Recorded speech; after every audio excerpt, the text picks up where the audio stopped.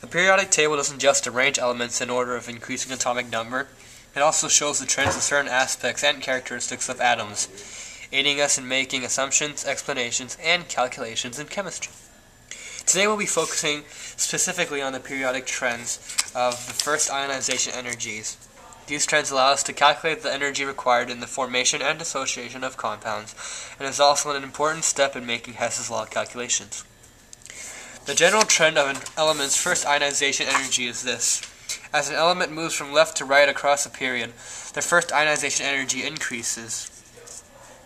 As you move from top to bottom in each group, their first ionization energy decreases. This gives us an overall trend where the first ionization energy increases as we go from bottom left to top right. So now let's explain some of the key concepts and terms.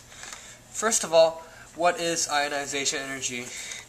Ionization energy is the amount of energy that is required to remove an electron from the outermost shell of an atom. As you can see in this diagram here, the ionization energy is the amount of energy required to remove an electron from this carbon atom. In an equation, it will look a little something like this. A neutral atom will decompose and lose an electron, producing an electron in its ions as product. As you see in this equation, the lithium atom will ionize to form a lithium ion. The ionization energy is therefore the amount of energy that is required to make the lithium atom into a lithium ion by removing an electron. That's why we see that this process yields a lithium ion and an electron as products. Two of the main factors that influence the value of or strength of the element's first ionization energy are its effective nuclear charge and the distance between its nucleus and outermost electrons. The two are closely related in how an increase in effective nuclear charge will lead to a decrease in the distance from its nucleus and its valence electrons.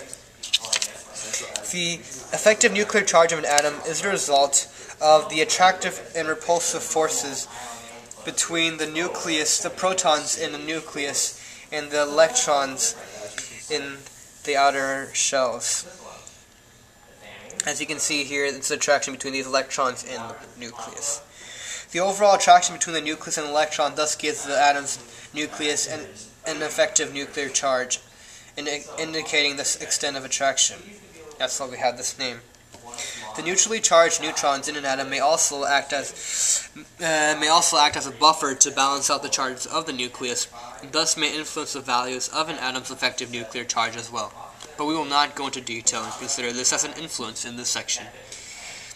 The distance between an atom's nucleus and its surrounding electrons can be explained by two different factors. One, the number of energy levels in an atom, and two, the strength of its effective nuclear charge among atoms within the same number of energy levels. So how exactly do these two factors affect the strength of an element's first ionization energy trend? First of all, the reason for an increasing trend across the period is because of an increase in the effective nuclear charges as you move from left to right across the period. As you go from left to right across the period, the increasing atomic number explains the increase in the number of electrons and protons. Since the atomic number is equal to the number of electrons and protons, as the number of protons and electrons increases, the amount of attractive forces between the protons in the nucleus and the electrons in the energy levels increases, therefore increasing the overall attraction or pull of the electrons toward the nucleus, making it harder to remove an electron. This can be seen in this carbon atom and lithium atom. Carbon's on the right of lithium. Therefore, since there are more protons and electrons, there are more attractive forces, and that's why it's harder to remove an electron in carbon than in lithium. Now, the major reason for a decrease in the first ionization energy as you move from top to bottom, or in other words, the increase as you move up each group, is the increase in the atomic radius, or the distance between the nucleus and the outermost electron. Although effective nuclear charges do influence the up-down trend to some extent, it is not as significant as the effects of atomic radius. Because the total number of energy level increases as you move down each group, the distance between the nucleus and outermost electrons of an atom increases as well. An increased distance will result in a weaker pull on the valence electrons as the force of attraction is expanded over a greater distance.